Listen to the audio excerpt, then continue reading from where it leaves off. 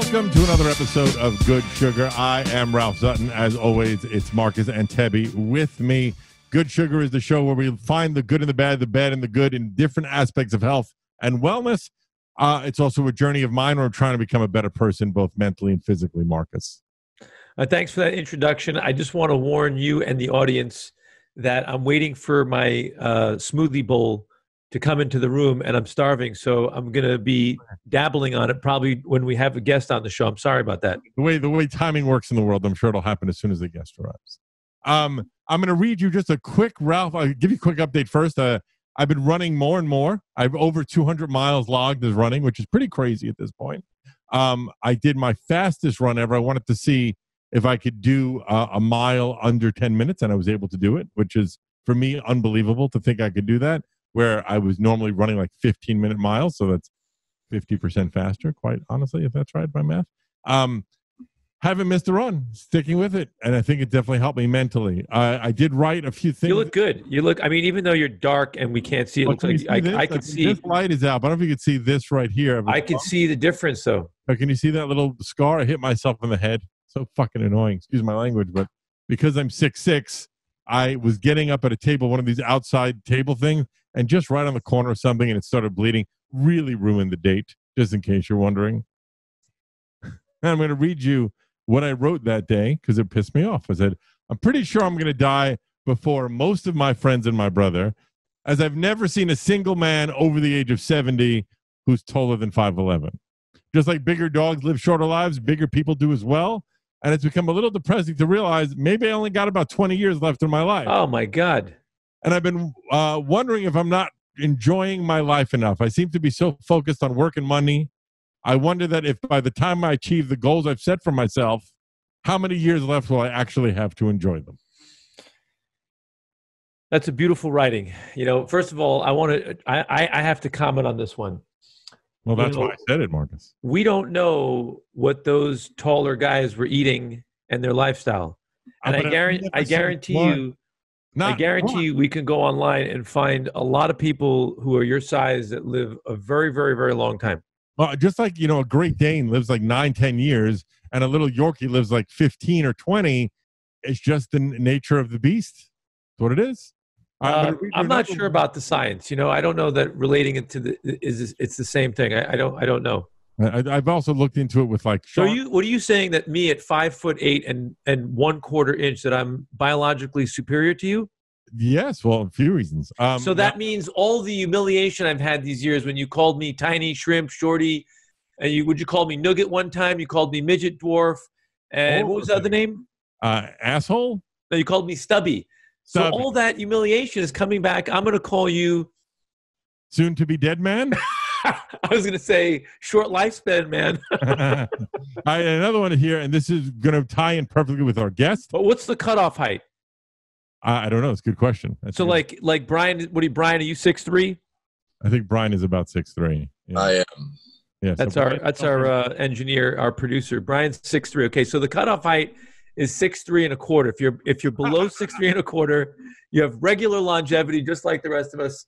Above that, you got problems. You got problems.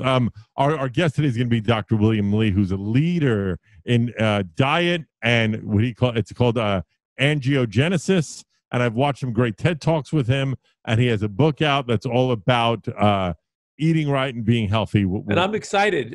I had a very short time to do research on this guy, and I couldn't pick up everything, but it sounds like he's really an epic guy who I would probably bet that we're totally in alignment. And I really can't wait to hear a doctor espouse the lifestyle that I've been talking about and writing about for years. Because it's rare for you, if I'm not mistaken, that very often your methodology or your belief system is challenged by those in the medical field, because you either A, you're not a doctor, so they automatically poo-poo you, or B, it goes against the whole big pharma medicine money-making machine. No, it's true.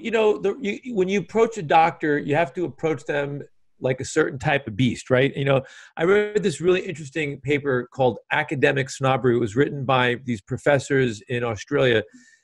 And I thought it was so amazing that I reached out to them by email and I asked them if I could make it into a little publication that I'm going to put into the Goodsugar library, because it really segues into understanding how people think, that it's the guy with the diploma or the guy with the title, that he's the genius and everyone else is not. And that is a mistake.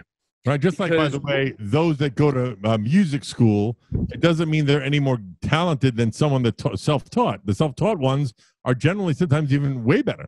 Right. And so what you have to look at is basically is understand that we're on the same team if you're in the health and wellness business, and you have to really, to be great at what they do, which is charge people money for health tips, savior, nutrition, whatever they're doing. To be great at that, you really have to have 10 books open at one time, and you have to continue to learn. Right. And there's people who have that personality, that they're fascinated by knowledge and not by, let's say, having an attachment to a particular piece of knowledge that gives them credibility. Well, we always got to push forward. That's the thing. You got to push forward. Yeah. Well, it's difficult when somebody, it doesn't matter who they are, a doctor, when someone actually writes a book or puts out a supplement, they have to believe in that thing. There's a corruption that happens for all of us. You know, even me, I'm in the food business. If I'm in the juice business, I'm going to push and promote juice. Right. And so, you know, that's where you really have to always just say, buyer beware. The thing that I found fascinating about this doctor is that he rides the rail between the food science and the science of, like, you know, he's been involved with developing medicines too. Usually most of the people we've encountered on the show or I've encountered in life really are one or the other, like 100% all natural, just feed your diet and stuff. And then the people that believe solely in medicine and that. So this is kind of in alignment with what you believe in, which is sometimes you may need a doctor, but most problems can be fixed through the right diet and the right awareness of it. Really depends on the individual. You know, as I say, you know, as I was taught, you know, the body can heal itself to the point where the body cannot heal itself, and then you need intervention of some kind. That guy rubbing blueberries on his arm that he just lost. And if you're in a car accident, you don't pour carrot juice on it. Okay, so we've talked about it long enough. Let's bring him on right now. Dr. William Li, thank you so much for joining us on the show. How are you? I'm well. Thank you for having me. You already look very distinguished and much more smarter or more intelligent or well-versed in what we're about to talk about than I. Maybe not Marcus, but definitely than I. So before we get into anything, this is a very interesting, perfect timing thing that I didn't set up, but Marcus is eating a bowl of an acai bowl sort of thing. Can you explain what's in it, Marcus? Because I heard Dr. Li say something that I would want to hear. Avocado blueberry. Start again, Marcus. It's blended banana, blueberry, avocado, 2 different superfood powders, homemade oat milk, and some granola, sugar-free granola, no processed ingredients. Okay, so now, Dr. Li, I heard you say on a show, on one of these seminars, I watched as much as I could. I wish I knew you were coming. We didn't know until yesterday because I would have read your book in its entirety, but I did a, top-down as far as I could go intro to you and angiogenesis and all that other stuff. But one of the things you said, and maybe I'm taking it out of context, that there probably is no such thing as superfoods. Well, so listen, I'm a medical doctor, I'm a research scientist, and I wrote a book. And the reason I wrote the book really is because I spent 25 years working in biotech, really, to try to come up with new solutions for disease. And I know how hard it is to develop new treatments. And so when I heard about superfoods, just like everyone else did, I just thought, man, that's way too easy to come up, with this slogan that says one food magic bullet will do it all. I love this guy.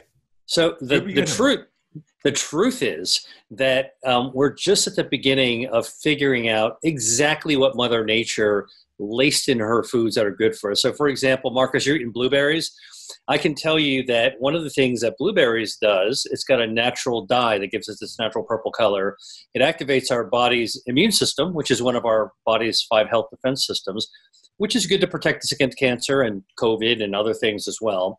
And it turns out that even when you exercise, our immune system ramps up, and blueberries help it keep aloft. It kind of keeps your immune system kind of boosted up. And so so back to your question, Ralph. So is that a superfood?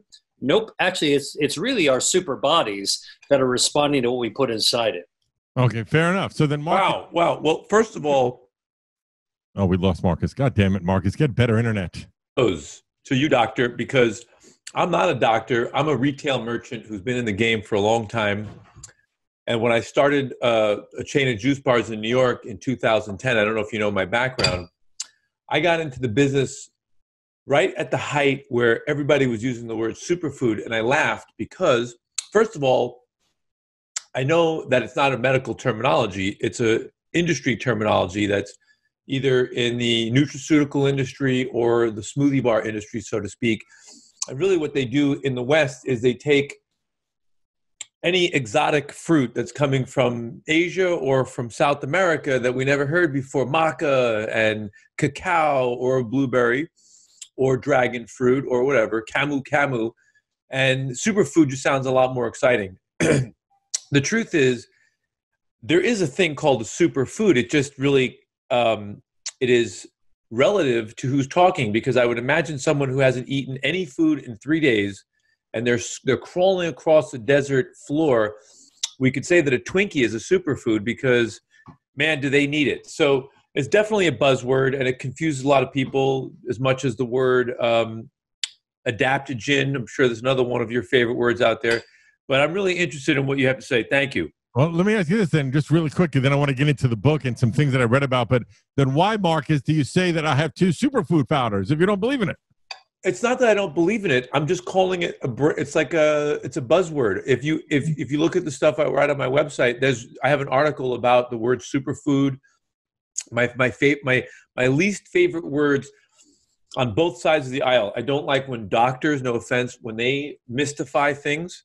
Like, for example, with all due respect, when doctors say, we're just figuring out, I laugh because you guys are catching up finally to what is already known by certain indigenous people for generations. Not everybody, obviously, because, people have been making food mistakes since about 9,000 years ago. It's really where it started. Some guy got slapped in the face. That was me. I was the first guy to say, Yeah. "Oh, I need it." So let me. Your book, "Eat to Beat Disease," and then I watched your TED Talk, "Can We Eat to Starve Cancer?" And I have a bunch of questions, right? So a lot of your work, obviously, is in angiogenesis, which is you're also the director of the foundation as well, right? And there's this talk. A lot of it is about food that are anti-angiogenesis or genecistic, I guess is the right word. I don't know, and then there's food that is pro, like to inhibit or the idea being that angiogenesis is the process of which new blood vessels are formed from existing blood vessels. Correct? That's so, right. How does one know if they are in a deficient or a excessive state of angiogenesis? You follow what I'm saying? Yeah. Too much or not enough blood vessels, because according to your research, you eat different things for different things.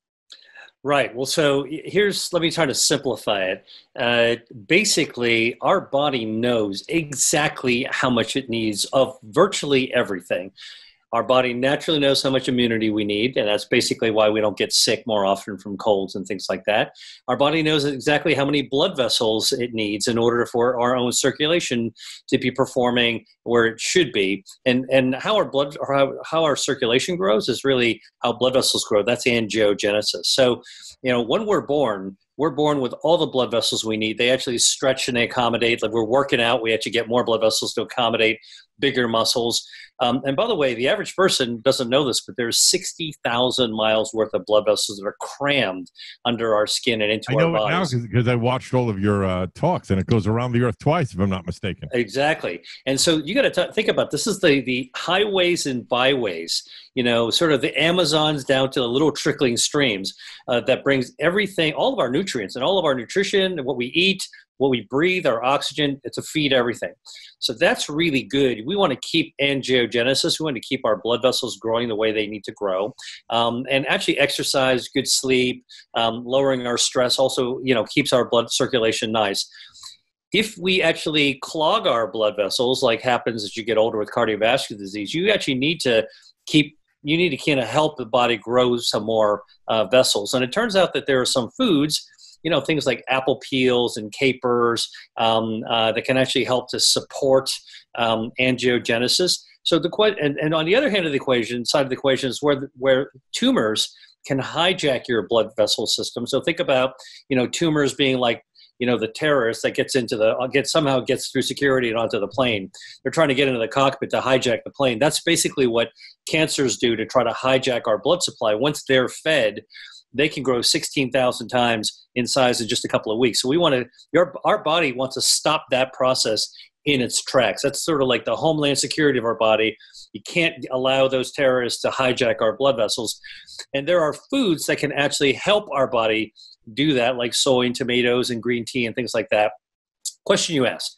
So if you're trying to starve a cancer by cutting off its blood supply, are you cutting off the blood supply to your heart? On the other hand, if you're trying to grow blood vessels for your heart, are we feeding the cancer, right? That's sort of like the two sides meet the middle. Are these worlds going to collide? And the answer is that Mother Nature doesn't allow it to happen. In other words, our body has a set point. Call it the Goldilocks zone, not too hot, not too cold, like Goldilocks, where it's impossible to eat foods that will shut down your blood vessels below the baseline. Think about it like a lawnmower over a lawn. You just set the height, it'll mow it down, it'll take anything that pops up over the overage, right back down to where it should be. Same thing as growing it. You can't overgrow that lawnmower, the Mother Nature's lawnmower that keeps us in a state of balance, mows it back down if you actually have too many blood vessels. So you really can't use foods to tip over that ship. But food won't allow it. But obviously there are things like you're saying, cancer or whatever, that does adjust the lawnmower's height whether you want it to or not, so to speak.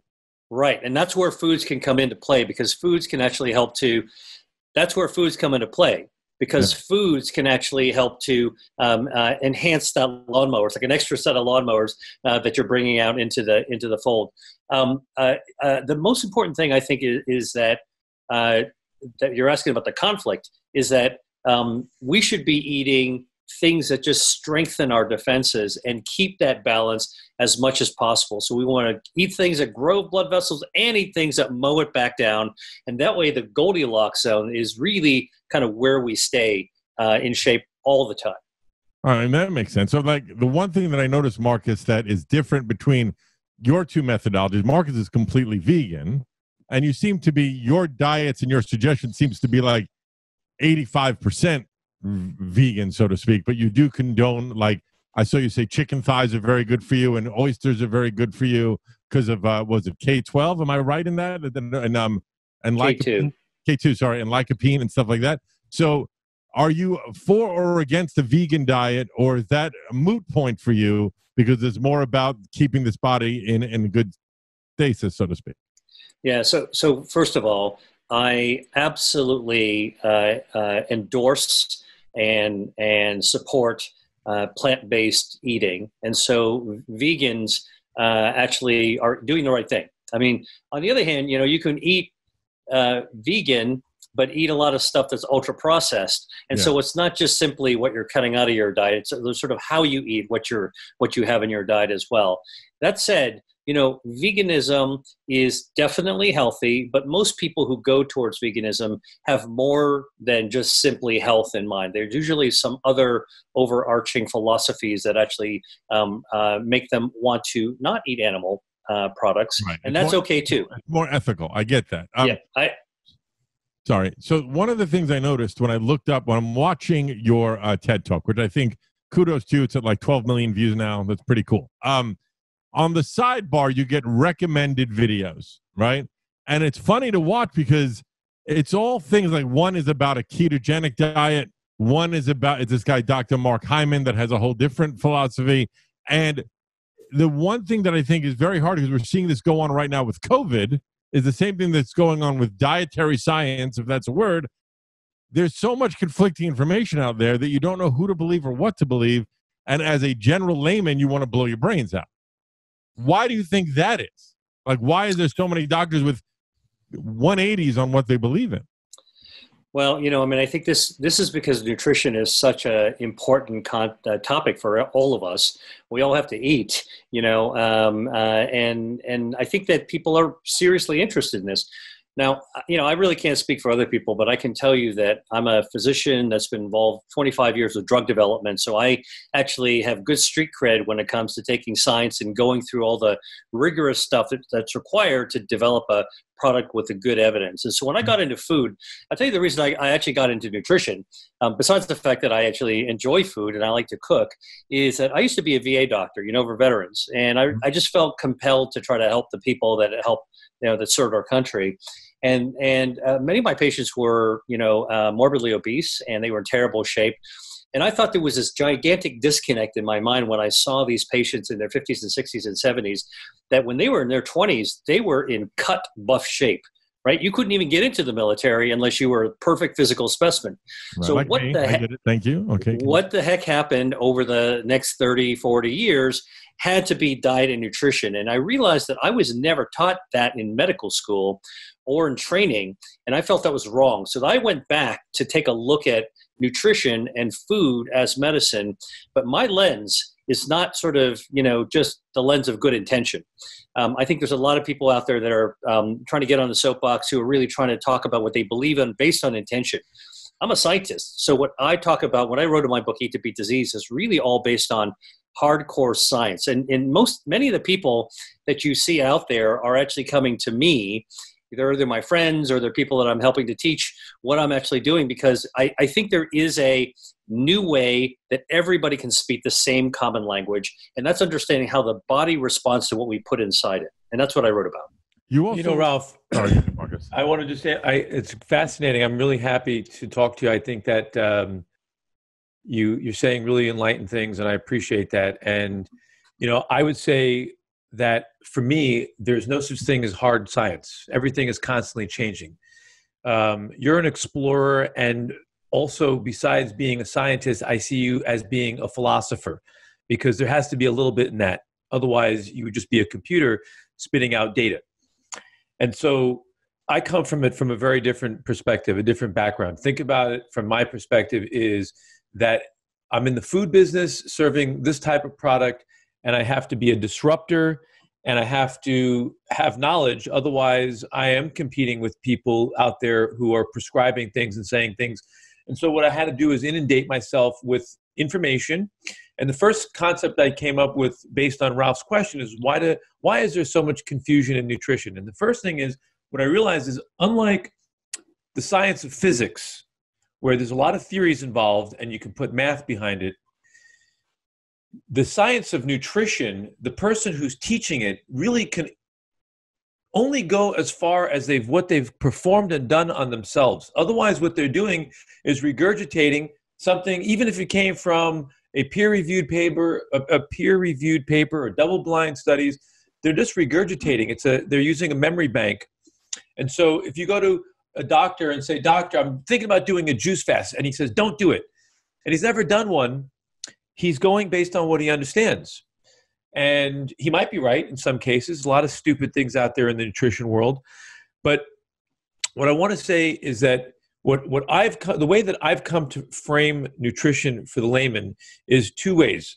First and foremost is to look at how the earth has provided food for each and every creature specific to our anatomy and our biology. So it's obvious when you look at a tiger versus a human, you can see that we are not designed to be primarily carnivorous creatures. We're omnivores, if there's such a word.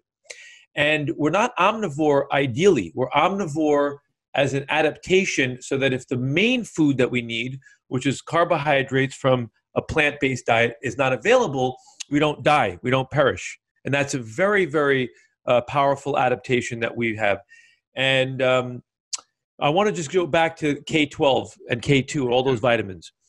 My mentor in food taught me something that I found to be true.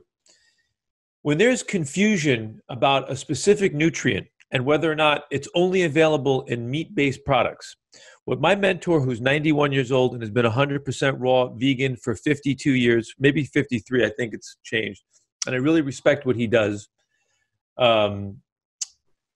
What he says, if it's not available in the plant kingdom, then the human body doesn't need it.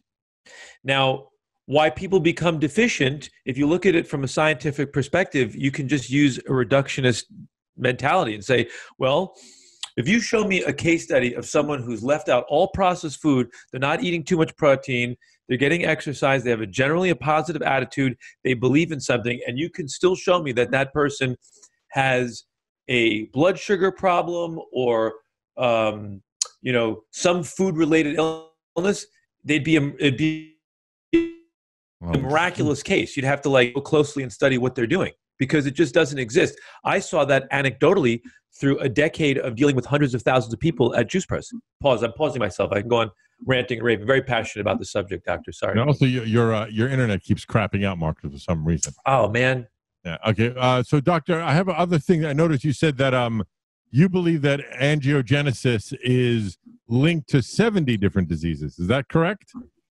That's right. First of all, blood vessels connect every organ in our body. So whenever our organs actually have problems, there's almost always a blood vessel connection to it. But actually, the problems of the blood vessels can actually be one of the primary causes or primary responsible for the symptoms of it. Not only cancer, but if you have your blood vessels going out of control in your eyes, you go blind.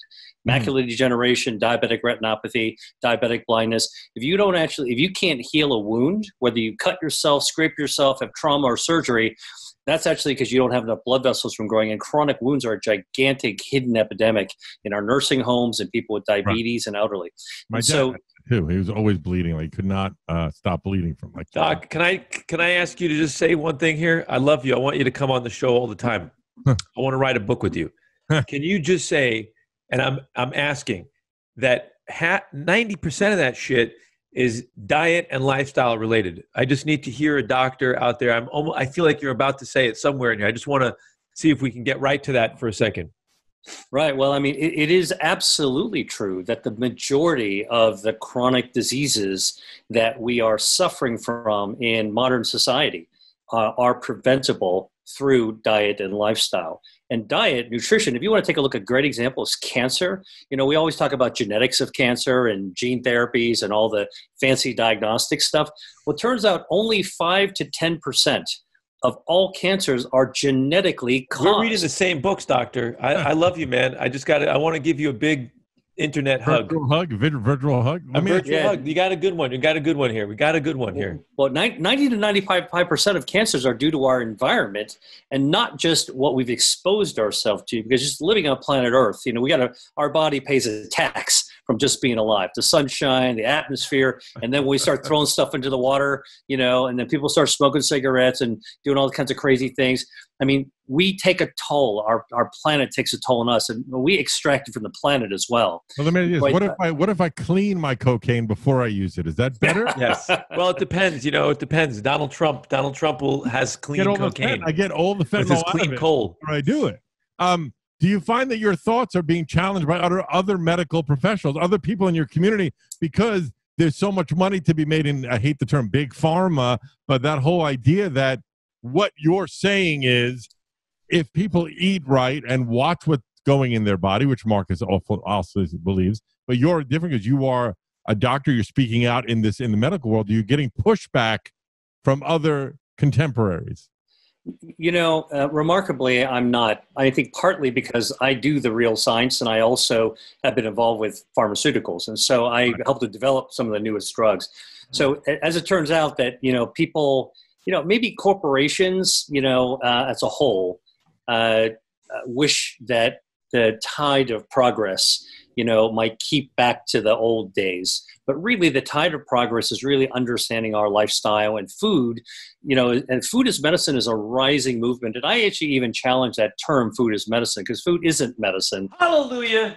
There's somebody out there I can talk to. Finally, a man worth, you get Pulitzer Prize coming. I'm going to call up the Nobel guys. And where are they? You're going to call Stevie Pulitzer and make it happen? It's so amazing to find you, to hear a MD say this shit, man. Wow. Well, it must be true. You just dropped something.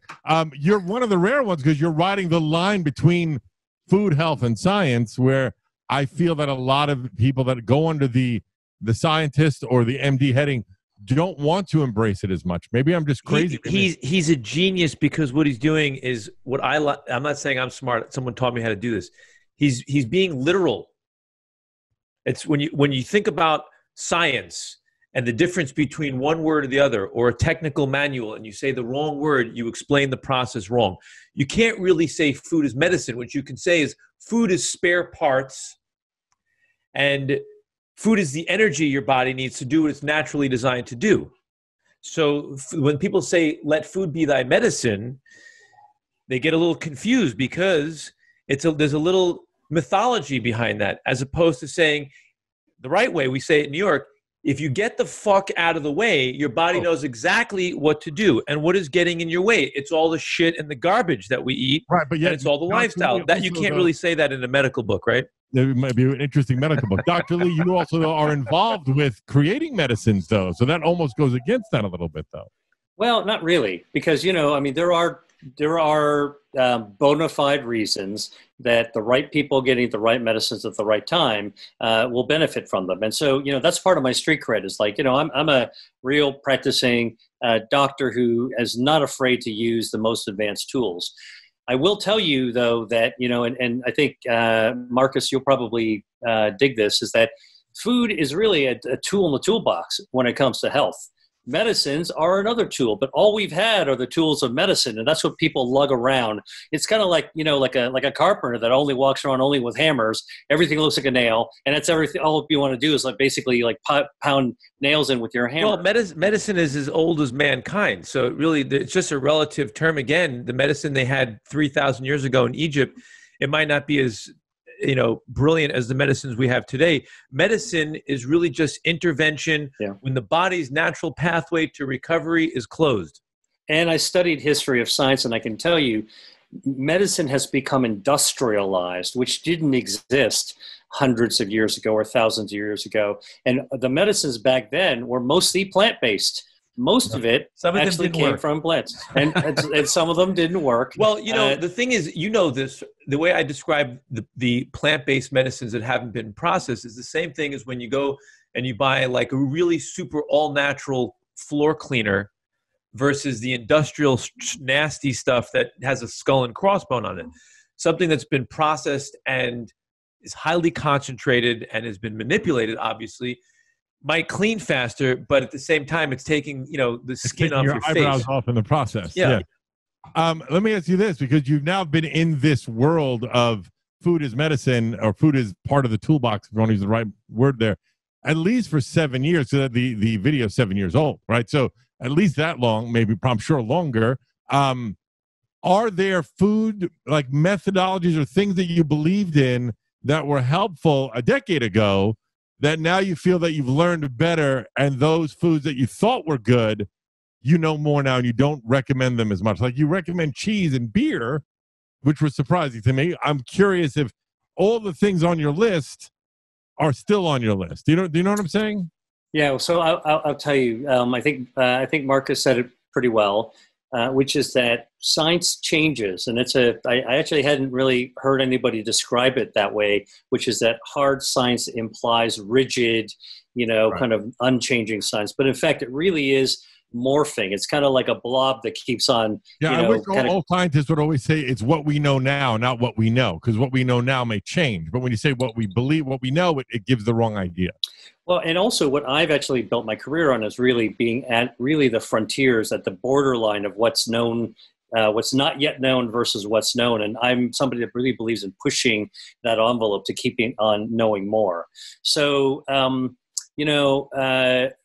I'll share with you some interesting data that's just come out just in the last week, if you want to talk about sort of like change. Right. Yeah. There was a paper published last week that actually showed that as we get older, our body doesn't process proteins in the same way, particularly animal proteins, and we accumulate a byproduct of the breakdown of proteins called methylmalonic acid. And guess what? This study, which is just a week old, actually shows that methylmalonic acid actually pulls the trigger in cancer cells to make them grow faster and spread harder. And so the bottom line is this is a week old. Most scientists, most oncologists haven't even heard about this yet, because it's really in that ether, that their thin air of research. But now you guys are hearing it, and your viewers are going to be hearing this. This is actually how science changes. So I'm actually mostly recommending I'm plant-based. talking about that for 15 years. I'm talking about how the byproduct of animal protein in particular, or too much protein, doesn't, when you get down to the nitty gritty, it doesn't make a difference what the source is. The byproduct are nitrogenous gases. And with animal protein in particular, the byproduct gases, your normal healthy cells cannot thrive because they can only thrive in a highly oxygenated environment, whereas a cancer cell is mutated. Besides having more insulin receptors, it could also thrive in an environment that's not rich in oxygen, so it has an unfair advantage. In a similar situation, when I had too much protein, my ex-girlfriend broke up with me for my byproduct gases. I knew he was going to struggle to get over a joke. I had to give him some runway with that one. I made it work, I feel. First of all, I'd like to ask you, Doctor, are you at all friendly or acquainted with Dr. Jeffrey Mechanic? I know the name, but I don't know him. He's out here in New York, and he's an endocrinologist, and he's on my board of advisors for this company I have, Goodsugar, and I've known him for a few years. He wrote 2 books on molecular nutrition, which are for industry people. They're not for the layman, because it gets really deep into it. And it's really funny how our language, he gets the science language, I say it like a street fighter. And the things that I've been saying for years, I'd say about 75% of it is just digested material because I read a lot. I read science books. I like the Merck Medical Journal, one of my favorite books. I always look at it. 25% of it's experience, just anecdotal experience, helping 10 type 1 diabetic people make a shift, not get off insulin, but just watching very anecdotally that if you take out things from their diet, how profound and immediate the changes are. You don't really need anything else. In fact, there's a kid I'm working with today who's a friend of mine. For 20 years, he has chronic stomach pain. He's been to every doctor where he lives in Maryland, and no one has a solution.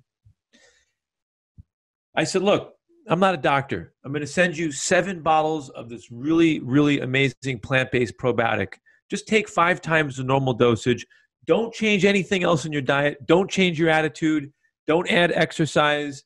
Don't break up. Don't get involved in a relationship. Just keep everything the same.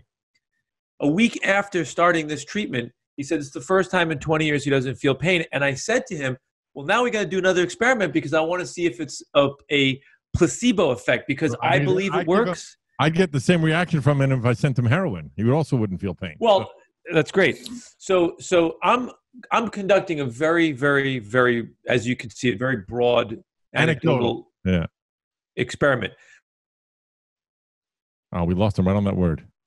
Okay, because Jeffrey does, by the way. Jeffrey is the most medical guy I've ever met in my life. You can't get, if I say the word homeopathic, he'll attack me for 30 minutes. There's no such word.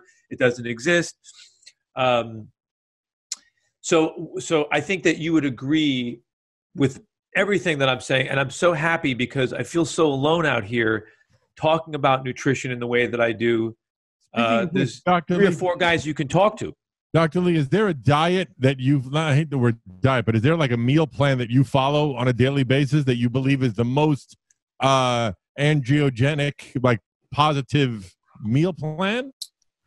Yeah, so listen, I thought about this when I wrote my book, and I present a meal plan, an approach to diet that I think works for almost everybody. I call it the 5x5x5 system. You've got 5 health defense systems: angiogenesis, your body's stem cells, your microbiome, gut health, DNA protection, and immunity. And these are systems that, if they're firing on all cylinders properly and fed properly, they will actually keep us healthy. So if you got 5 systems, you eat one thing every day to actually feed one of those systems. And on average, we encounter food about 5 times a day: breakfast, lunch, and dinner, and a couple of snacks. Then you're actually all set. And I believe in sort of the mixed martial arts approach to healthy eating, which is that, you got to have situational awareness. You got to be well trained. You got your head in the right space, and you got to be willing to use whatever style you're up against in order to be able to actually to win. And this is really about life and navigating the cage, right? Do you use astrology sometimes? And well. Astronomy. You can look up the stars. He only eats blueberries when Mercury is rising. Yeah. Right. If you really observe that stuff, as moronic as it is, it's in the Merck Medical Journal, and they're right, and it's classic knowledge, is that when a person has a system of beliefs and they really believe that they're doing good, it will have a positive impact on their chemistry in some way. And so that stuff is ridiculous for you, Ralph. But when you think about it, we're doing ridiculous stuff every day. I mean, some of the things that we do in the modern world, they're as ridiculous as the thing, wearing crystals and putting crystals in your water. But the behavior that we have in society, it's only not ridiculous because it's normalized and we believe in it.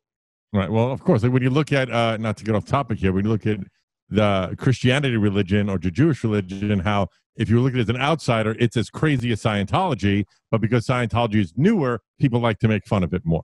But I just want to warn the listener, we're in no way talking down on any of the big religions. You want to believe. But listen, you said 5 by 5 by 5, the 5 ways to protect your body, the 5 meals of the day. What's the last 5? Oh, so just eat one food every day, at least, that actually activates one of those 5 health defenses. So you get at least 5 opportunities to pick something that's going to feed each of those 5 systems. It's kind of like, sticking something into each of the 5 kind of spaces that help your body. You can eat more if you like. Sounds like you were describing my last orgy. So, Doc, do you have your book handy? Do I have? Yeah, I do. Absolutely. Can you just hold it up? Because we have a YouTube. This goes directly to YouTube. Disease. Okay. Beautiful cover. Congratulations. Can I see how many pages it is? Let's see. You want to see how thick it is? Hang on. How many pages you got there? Get it. He's really describing. I got 465 pages. All right. Thank God. You know what? I got to tell you, I'm going to promote the shit out of your book. Let me ask you a couple of quick closing questions. I also heard you sort of endorse the Impossible Burger or Beyond Meat Burger, which I find weird because I feel that it's worse for you, maybe I'm crazy, than just having a regular meat burger. If you're talking about the health of it all, a really good high-quality meat seems better to me than this processed nonsense that is in those burgers. Let me give it to you straight. First of all, I am not endorsing Impossible or Beyond or any of these other processed kind of foods. Said something that seemed like... I'll tell you what I do say. I say that plant-based foods trump meat any day of the week, 24/7, 365. That is actually what you should be eating most of the time. What you shouldn't be eating are highly ultra-processed foods. And for better or worse, people who are well-intentioned will say, well, let's not try to do the meat thing, but let's make it taste exactly like meat. And let's try to make plants taste like meat, and let's process that. If you take a look at the ingredients, I've actually sampled both because I was curious. And then I asked them to bring out the label so I could see what was in it. And I can tell you that label was not nice to look at. And if you're, and some of them are, like if you have any qualms about GMO, I mean, one of those burgers is actually genetically modified to look like it's bleeding. So it's sort of like, this is like a stunt double, on a Hollywood film for plant-based food. Just eat the real plant, and then for the people that are real, just really love a burger. I'm pretty non-judgmental, right? So everybody's different, and some people just really like to eat stuff that isn't good for them. What I say is that you should absolutely eat good stuff for you most of the time, all the time if you can. But if you can't help yourself, and you have to have a burger, don't go for like the fake burger that's ultra processed. Right. Just eat a really good one, and don't do it too often. So that's the better way. I agree with that wholeheartedly. So now, last couple of things. I just want to say something about those kind of burgers. I look at those ingredients, and here's how I think about it. Is methadone worse than heroin? I don't know. There's all kinds of things. There's all kinds of get off of your meat stuff. I mean, I look at that stuff and I say, You're gonna fry it on a grill in oil. You're gonna bring the temperature too high, so it's a carcinogenic no matter what you do. You're probably gonna eat it with a condiment that has lots of refined and processed sugar in it. You're probably going to eat it on a bread that's also processed flour. You're probably going to eat it with something that has some kind of French fry. You might even have it with a soda. So not to be judgmental, we're just talking strictly science. Your body is going to react to it so convincingly neat. Your body's going to produce the same digestive acids and enzymes to break it down. Your body's going to have the same shift in your pH balances. You're going to have to work to restore homeostasis. And, like, what are you really accomplishing except possibly saving animals, which is really important? That would probably be the biggest defense for those type of foods, is that they're compassionate and they're probably going to have less of a global impact on what we're doing to the planet. But then I think you're getting off to that's a different argument entirely, but I agree with you. So then the last couple of things is, I know you two are big supporters of yours, right? And I've seen Bono say things about you, and I think you did something with The Edge as well. Who reached out? They just reached out to you one day? Like, how did that come about? Well, I've actually had a pretty interesting career because I work on the sort of real frontiers of medical research. People who are activists who really want to know, how can we do better? I mean, that's really what the activism is all about, is wanting to do better than, and not accepting what's out there today, wanting to kind of reach for that next thing and make it happen. And so both, I met Edge first. He, and this is widely known, he had a daughter who was sick, and he asked me to, weigh in and see if I can be helpful. And she's doing really well right now. And I discovered that he and I both share a love of science, and he has a scientist's brain, and I basically also play piano, so I have a musician's fingers, and so it's sort of like science, music. It just was like a natural kind of connection that we actually had, and through him, I got to meet Bono and other people as well. Is there a foundation that combines science and music? Am I crazy? I think I saw ads for that once. There is some foundation that brings science and music together. I forget what it is, but there is. Well, something. I don't know about that, but I actually combine in my foundation, my nonprofit, the Angiogenesis Foundation. We always try to take sort of science and creativity and really try to blend and weave those things together, because that's really the only way to actually be able to think differently. Otherwise, you're just repeating what everybody else is doing. Oh, it sounds like a terrible album. I hope you don't put it out. That's all I'm going to say. The Angiogenesis album. Okay, so now I actually like that name. What are you talking about? You've been on Good Morning America, CNN, CNBC, the Dr. Oz Show, and so many others. Can we all agree that we were more enjoyable than any of those shows? Well, I definitely heard the word heroin more than any other shows I've done. But no, I mean, listen, I'm very. It's great to have a conversation with people who just have like plain talk about things that people can relate to and understand. I've really enjoyed our conversation. Yeah, the book is called Eat to Beat Disease. The TED Talk is Can We Eat to Starve Cancer? drwilliamlee.com. As we said earlier, the medical director of the Angiogenesis Foundation. Thank you so much for taking the time out. Thanks, Ralph. Thanks, Marcus. Nice to meet you. And thanks for having me. Thank you so much. I thought he was a really interesting dude, Marcus. I liked him, and more than I thought I would. And I felt also you guys seem to be right in line with each other.